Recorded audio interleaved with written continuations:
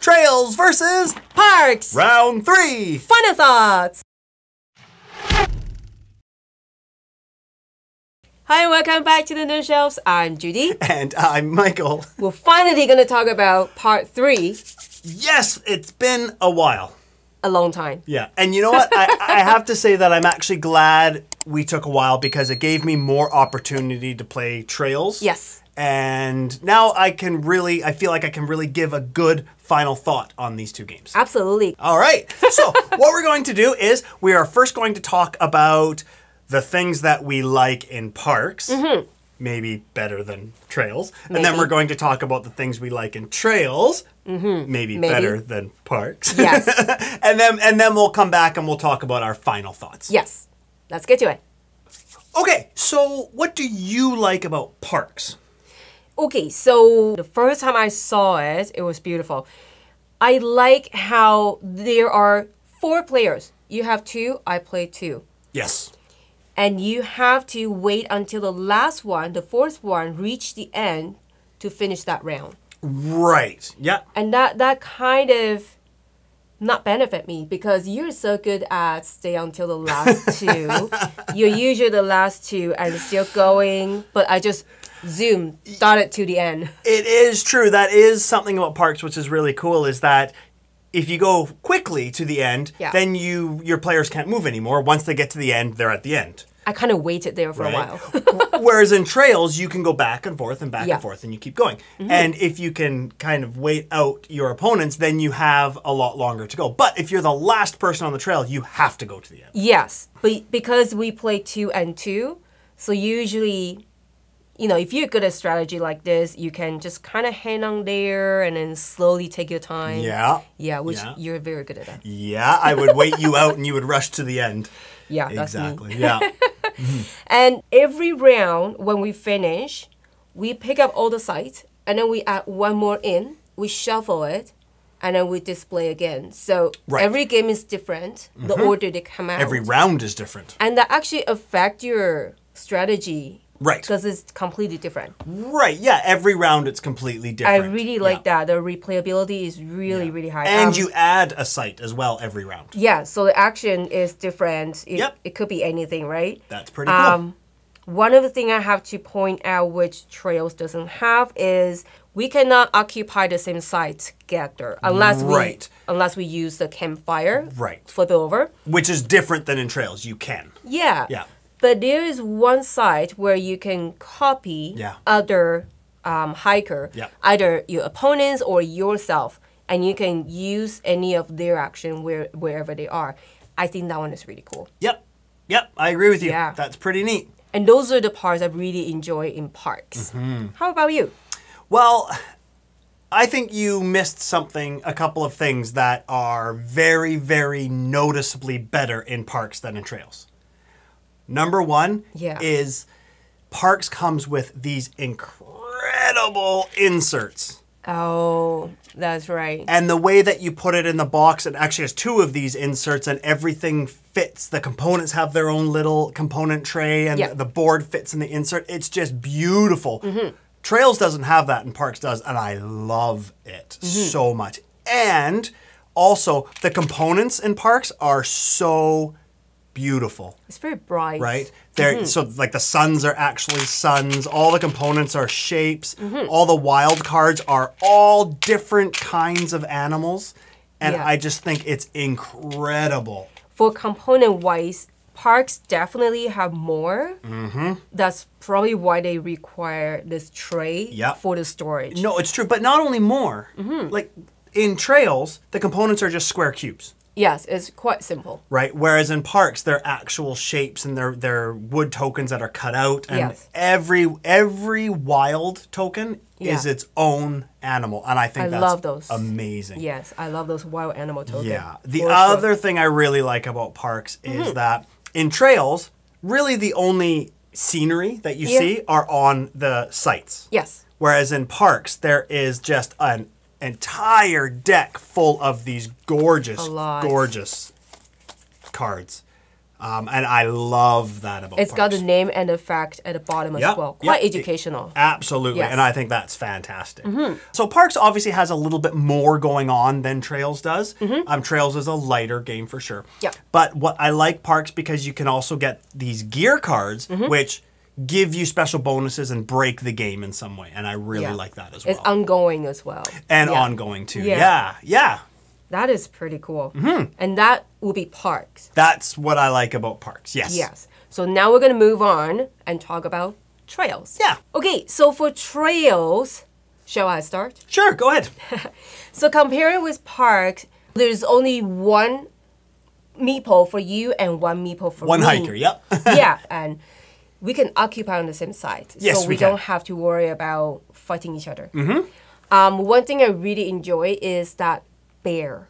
The bear, yes. Yes. Yep. The bear, when you encounter the bear, right, you get to roll this die. First get the resource you have there, and then you roll this die, and then move to whatever die you roll, and now you move the bear there. Yep. And then you can use that. Yeah, it gets you a bonus. Yeah, get that resource again. And that can easily mess up your opponent because they probably see the bear there and they want to do something there. They have a plan, but because you move it, now they have to replay. Sometimes you move it back where I can't get to it. Yeah, which that's happens to you all the time, right? All the time. It seems to always happen, yeah. Yeah, I do enjoy that part. The sites you're looking at now, they're daytime. When hiker go to the end, and then they flip over, and then you have to move the sun token over. If another player go there and then turn around, now it move, and you have to flip this to night side, and it actually gives you better resource at the bottom. Yeah. Yeah, and then it keeps going, right? And then the next time it'll go, and it keeps flipping over to the night. I love that. Until the end, and then you flip over, and then go here. Yeah. And that's what actually ends the game. Yes. Is moving that sun. I think that's fantastic. Yes. So the artworks, that's all you see. That's you true. You don't have as much. Yeah, you have a day side and a night side, yeah. Yeah, but I think that part is really cool. The other thing I really need to mention, I think that's probably the very key point of Trails is those badges. Yes, yes. I really enjoy those badges. So when you go to the end, there are 2 badges you can choose.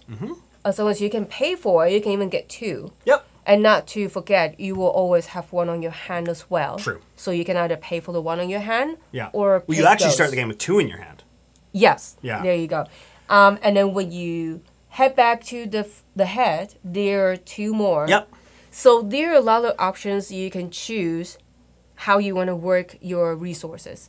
It's really hard though to pick which badges you want. But your resources are limited, don't forget, too, which is kind of a neat thing in Trails as well. Yeah, it's not that easy. Yeah. Not only they give you the bird watch points and the endgame points as well, the resources. Yep.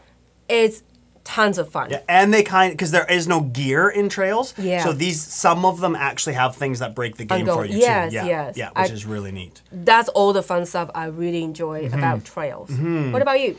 Well, it's funny because earlier you said that in Parks you really like that when all the hikers get to the end, the round is over. Yeah. You take all of the sites, shuffle them, and reset them up. Yes. It's interesting because that's what I didn't like about Parks. And what I like about Trails more. What I like about Trails is there are no rounds. No. You go to the end and turn around and go back. And you're always moving back and forth. And you never actually have to stop, shuffle, reset up. There's none of that. You just keep going and going and going. Yes. It's a continuous round. It's only one round. But when you get to the end, the sun moves and flips them over. I really, really like that about Trails. I love this idea of having the sun flipping over to the night. Yes. It's thematic. It makes it so that the game, as the game goes on, everything becomes more and more powerful. Yes. So the game kind of speeds up a little bit as you go. And I also like the fact that because you can just keep going back and forth and back and forth, you can only go in one direction until you get to one end and then you move back and forth. But you're only allowed to move 1 or 2 spaces. And I think that's really neat because you're collecting resources, but you have a limit. So if you have too many resources, but you can't move far enough, what do you do? What are you going to do? You're kind of stuck there, right? But you have canteens, whereas in parks you have campfires so that you can land on a spot with somebody else. In trails, you have canteens. Makes sense. You get thirsty, you drink it, then you can go as far as you want. Yeah, you got all the energy back. And I think that's really, really neat. So, I mean, not having all of the rounds, I think Trails is a easier game. It's more simple. Yeah. Definitely. But that kind of shines with me. I really like that. I like that, just that continuous movement back and forth and back and forth. Yeah. It's simple to set up, that's for sure. And we also introduce Trails to our children as well, and they really enjoy it. Absolutely, yeah. And the other thing that I like about Trails more than parks is that in parks you have these photos that you can take. They're all just 1 point. That's it. There's 1 point for every photo you take. In Trails, the photos are different. The photos can be worth 0, 1, or 2 points, and they have birds on them, which give you bird bonuses.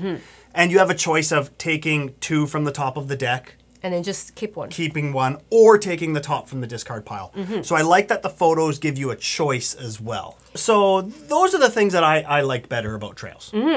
I totally agree. Those are really cool points. Except for the part, I really like this shuffling part. I know, yeah. But you're right, that is really nice that it gives every round, it changes it, and it gives it some variability, which is quite neat too. Yes. Yeah. So that is it for Trails. Okay, so, moment of truth. This is our moment to share our final thoughts about Trails and parks. It's so tough. Well, what are your final thoughts? I mean, you don't necessarily have to pick which one's your favorite, but if you want to, you can. Put it this way. On a Friday night when I'm home from work, I'm tired, but I want to play a game that's relaxing, put a nature music at the background, easy mode, or introducing to new gamer, Trails. Okay.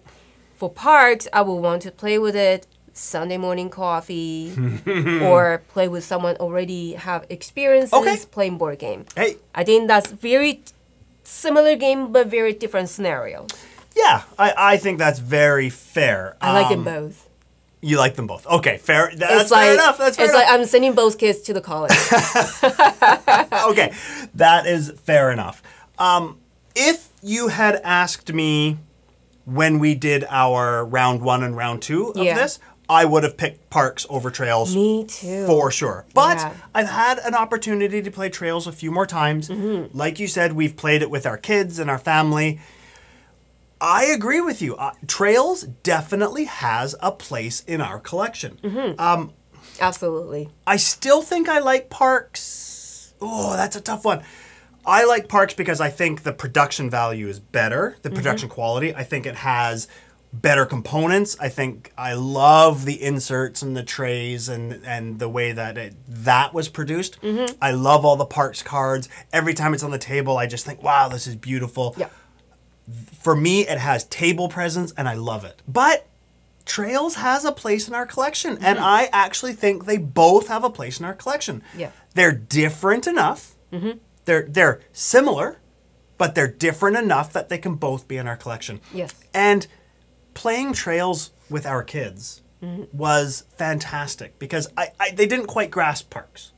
It's a bit too overwhelming for them. A little bit too overwhelming, and they really got into Trails and really enjoyed it. And even the strategy of how you build your endgame points with a badge card, which I find quite interesting to see that. Absolutely. Yeah. I agree. And it was great. And I mean, the last time we played it, in fact, our oldest daughter beat me by 1 point, and I just thought that was fantastic. Proud moment. Proud moment. So, I mean, so those are my final thoughts. And I really, truly believe they both have a place in your collection. Yes, and they have a place in our collection, and I'm glad that we have both. Yes. So that would be parks versus Trails. Yes. What do you think? What do you think? Leave a comment below and let's talk about it. Yeah, we would love to hear what you think if you've played both. Yes. Yeah. So that will be it for today. If you haven't subscribed yet, hit that subscribe button and the notification bell for more videos to come. Yep. Until next time. Go ahead and get another game off of your nerd shelves. Take care. Bye.